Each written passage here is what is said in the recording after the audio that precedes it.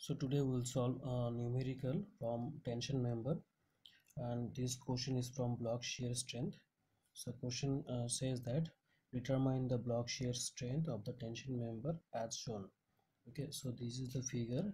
In this figure there is a angle section, that is ISA 80 into 50 into 8. So this is 80. From this point to this point it is 80, and this is the thickness. So to make you visualize this angle section, I have a ATM card holder. So try to understand. So if I watch this angle section, okay, this is the angle section now.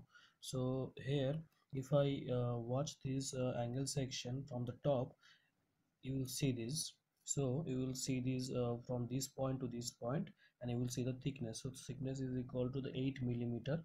Here this is the thickness, okay, and this is 80 millimeter. So this is 80 millimeter, and it is connected with the gusset plate. Suppose this is a gusset plate, this plate is a gusset plate, okay, and there is a 2 bolt here and here, like this, here and here.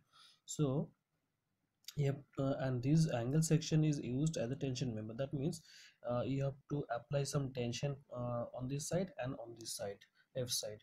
Okay, then the block may tear out from this angle section. Okay, so obviously, so let us come back to the figure. Here, in this figure, uh, you have to find block shear strength. So what may happen if you apply some tension force in this direction, okay, in this direction, then this block, okay, from this point, like this will be the line of failure. Okay, it will go along the center line on the bolt. Okay, and here also it will touch the center point, and then it will shear out. Okay, then you can also assume that this part will shear out. Okay, but it will not happen. Why? Because if I assume that this part will shear out, okay, in this part total area will increase. So it is most likely that when you are having smaller area, that will govern the failure. Okay, so this part will govern the failure. Okay, so block shear means this block will shear out. Okay, so the failure line will be passing towards this line. That means it will pass towards the center. Okay, then like this. So that means if I say like this, so here there is a bolt here and here, so it will go in this direction. Okay, suppose there is a bolt here. Okay, so it will come to this path. Okay, so assume that there is a uh, so hole, there is a hole. So the block shear line will be passing towards the central line of the hole. Okay, and like this. So I hope you can understand. Now the block will look like this.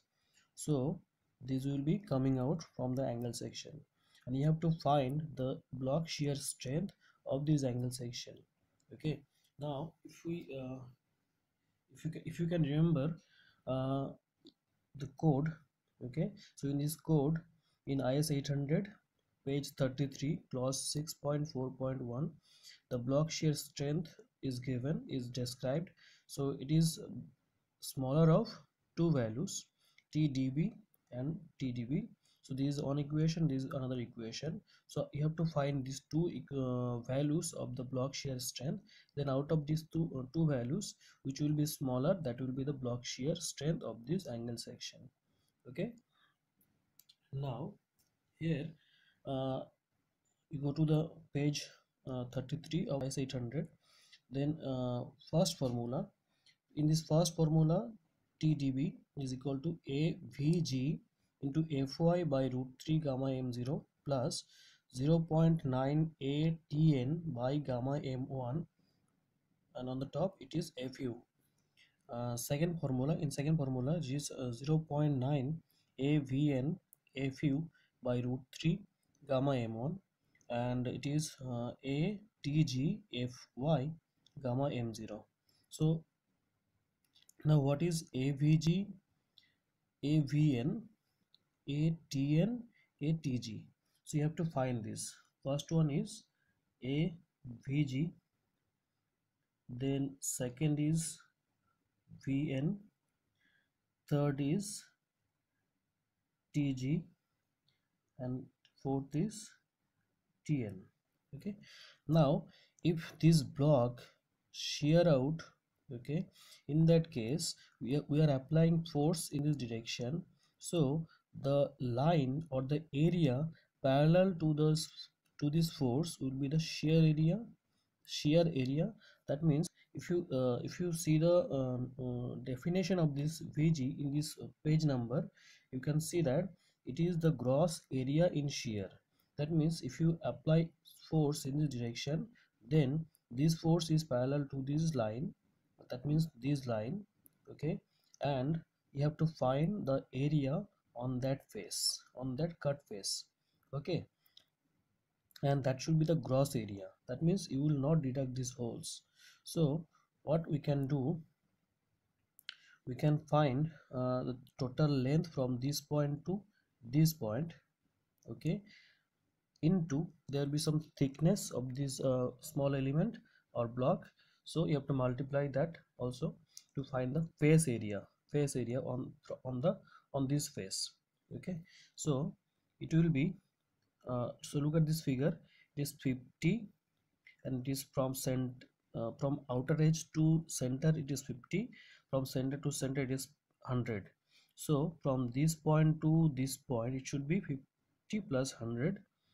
Okay, 50 plus 100 into thickness is equal to 8 millimeter. Okay, then avn, so the net area in shear. That means in this equation, in this avn part, you have to deduct these holes. So from this point to this point it is 50 plus 100. So you have to deduct one hole. This is the hole diameter from this point to this point. Okay, and from this point to this point it is half of the diameter. That means, so here the bolt dia is equal to 18, so hole will be 20 millimeter. So you should deduct 20 minus 10. This is for this hole, and this half the hole diameter is for this, from this point to this. Okay, I hope you can understand. Into 8, then atg, that means, okay, so if you apply this force in this direction, then this face will be subjected to tension force, because you are applying some tension. Okay, then so this bc line will be subjected to tension. So you have to find this gross area from this point to this point.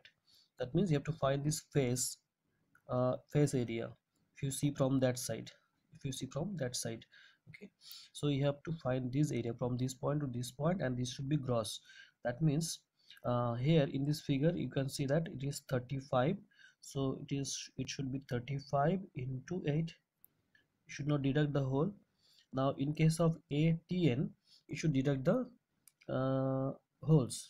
That means here it should be 35 minus this half of the diameter of hole. Okay, so it is minus 10 into 8.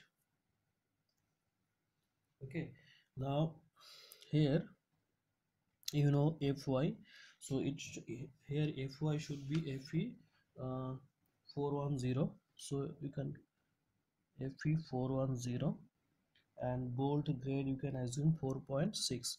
Okay, so here fy will be 250 MPa, and fu will be 410. Okay, and you know that when whenever there is a yield strength. You have to use a factor of safety for the yield strength of 1.10, and in case of ultimate strength you have to use factor of safety of 1.25.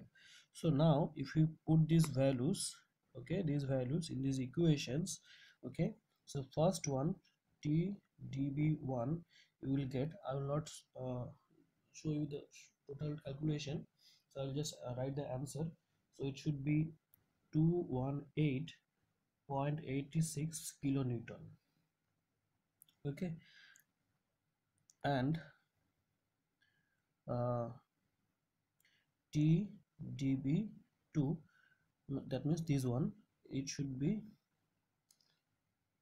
231.34 kilonewton. Okay, let me show you one value. Okay, so this TB1, let me show you this one. So TDB2, okay, 0.9 into AVN, it should be, okay, let me see, 984 millimeter square. VG, it is 1200 millimeter square, and it is 280 millimeter square, and it will be 208 millimeter square.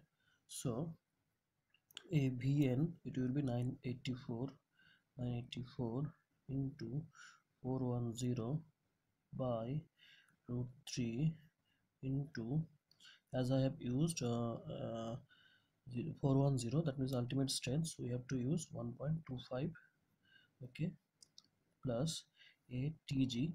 ATG means this one, 280 into 250 by 1.10, okay, and you should multiply 10 to the power minus 3 to convert it into kilonewton. So it will be 231.34 kilonewton. Okay, so so out of these two values, smaller one is this one. So the block shear strength of the angle section for this arrangement will be 218.86 kilonewton. So I hope you have understood, and if you don't understand, then I will recommend you to go through the previous lectures and the lecture notes, and then try to understand.